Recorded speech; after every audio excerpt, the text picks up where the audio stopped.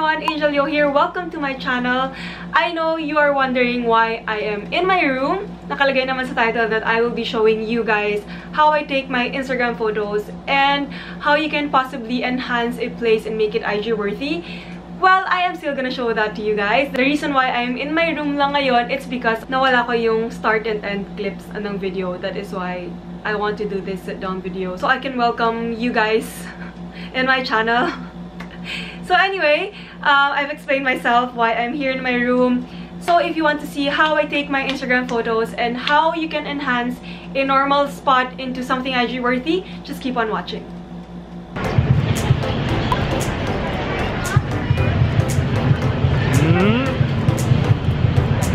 So let's start. Hi! Hey everyone! So I'm gonna do a we're here in Makati and I am planning to do a video that will show you guys how you can turn normal looking places into Instagram worthy spots. Let's see how this will turn out and then tignan ko kung i-upload ko. I-upload ko ba ito? Okay, so we're gonna walk around and then I'm gonna find a spot. Tapos we are gonna try to take photos on that spot that I will find. So I found this one spot here. There's a clean pedestrian and then nice leaves. Let's see how we can turn this place into something nice. Well, it's nice, but something nicer. Yeah? Let's turn this place into something nicer. Babe? Yeah? So he's gonna take my photos. Yes. So dapat hindi masyadong harsh. Like ito, sobrang harsh. I go here. Better. So hindi pwedeng sobrang harsh naman. So this is the first spot that I found. And I've decided instead of taking photos straight from the front with the leaves on the background, I wanted to shoot from the side for a more unique looking photo.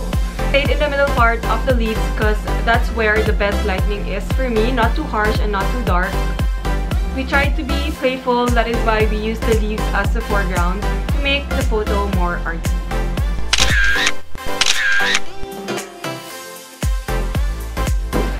So we're actually lucky because we're shooting here on a Saturday. Kaya hindi masyado madami yung tao. So tip, you shoot on weekends para may parking ka. And yeah, you can just walk around. Daming tao pero unlike on a weekday, sobrang daming tao. Yes. Okay, I think I found my second spot. So I'm gonna shoot here on the fence. Let's see. I'm actually not sure kung paano pa. I want something clean, so I have two choices. I can use the greens or I can use the white background up here. And I think I'm gonna choose the white background.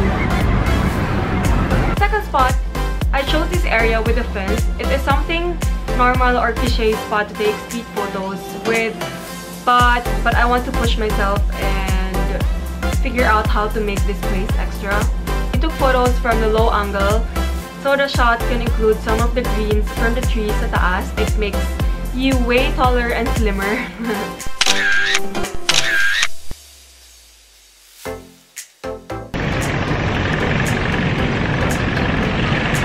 So I found a pink door here.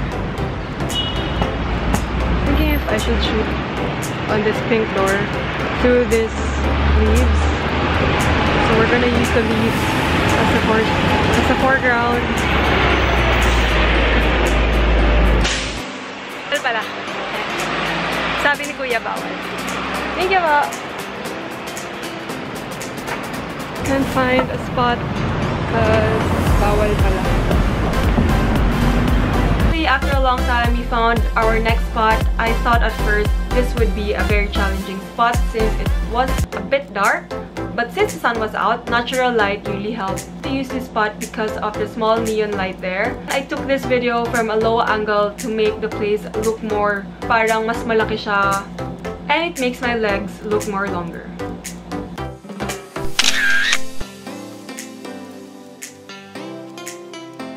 Walking on the sidewalk. I figured that we could shoot through here.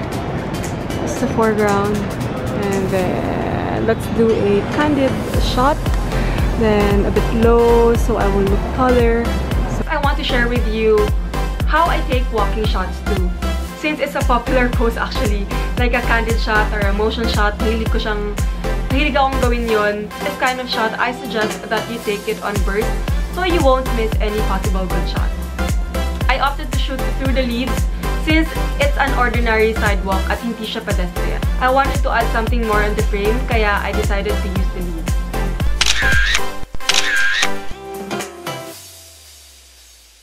I want to try to use this wall for a portrait. Very shortly. Yeah, we'll try.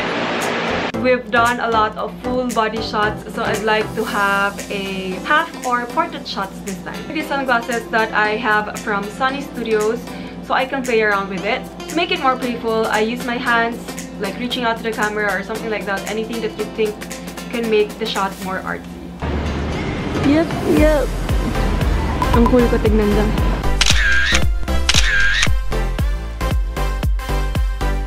I found this spot and I figured that that is a nice background and the trees there. Ito lang yung medyo hindi ganun kaganda, so we'll try to shoot it this way para background will be nice. So spot here which I randomly saw while walking. It doesn't look that nice. The background is workable. I see the tall buildings, so I wanted to give it a shot. To take a photo of me sitting on this area right here, and then it will be a low angle shot. Nakita yung mga buildings sa likod.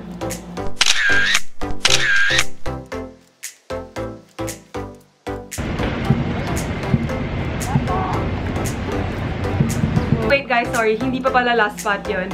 We passed by these leaves right here, and I think it will be nice if I show you guys how you can shoot in this kind of location. It's so katul! It's a bit risky for those who have sensitive skin, by the way, because the leaves can tend to cause irritation. So if you have sensitive skin, kayo na bahala kung gusto nyong gawin. Basically, I'll be in the middle of the leaves, then the leaves that are near from the camera will be used as the foreground. We shot this from eye level. I shot looking down since the leaves aren't that high, meaning if we take it from below, makikita yung clouds, then it won't give the illusion of being in a big garden.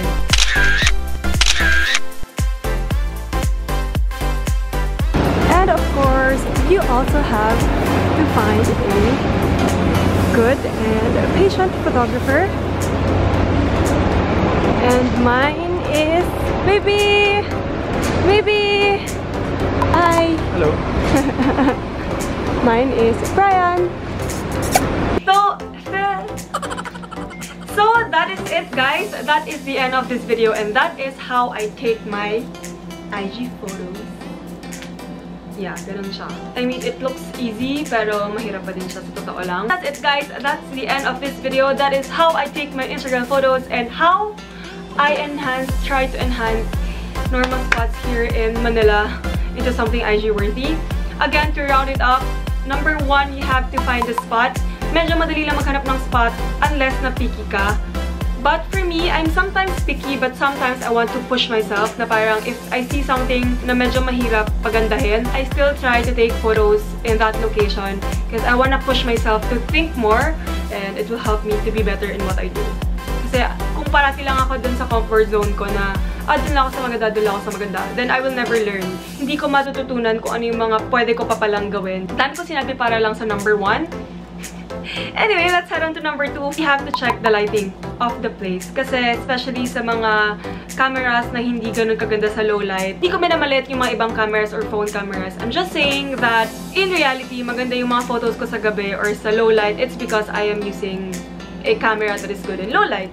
So, kung hindi low light ang specialty ng camera, then you have to choose the best lighting. Sa taas siya, like straight here, kitang-kita yung eye bags nyo. May shadow siya sa face nyo. So, as much as possible, it's here, dito sa side, or dito sa side. Pag ganun, kapag galing sa taas pa ba, yun yung nagkaka-shadow yung face nyo. Number over here, you have to choose the angle. If you want it from below, it will make you taller, slimmer, or if you want it eye level, maganda rin yung eye level. Ako, I go for eye level and from below most of the time. Or number 3, if you want it from above, walang problema. It actually depends on what shot you want. And lastly, you have to be playful. Playful in what way? You have to be playful with your surroundings. Like me, I like using foregrounds. So for this video, I think I used mostly leaves. Help your photos to be more artistic or to put more art in your photo if you be more playful with the photo. You can also play with your props. So you can use sunglasses or your jacket or yung kamay mo, tulad ng ginawa ko sa photo. So anything, you have to be playful. You have to think out of the box para gumanda yung photo mo. And let me end this video. Thank you so much guys for watching. If you learned a thing or two, don't forget to give this video a thumbs up. And of course, don't forget to comment in the comment section kung gusto nyo ng mga ganitong videos like how to post on a photo or how to edit, mga ganon. Kasi anything connected to this, comment down, and also comment nyo kung ano yung pwede ko pang ma-improve sa mga videos ko.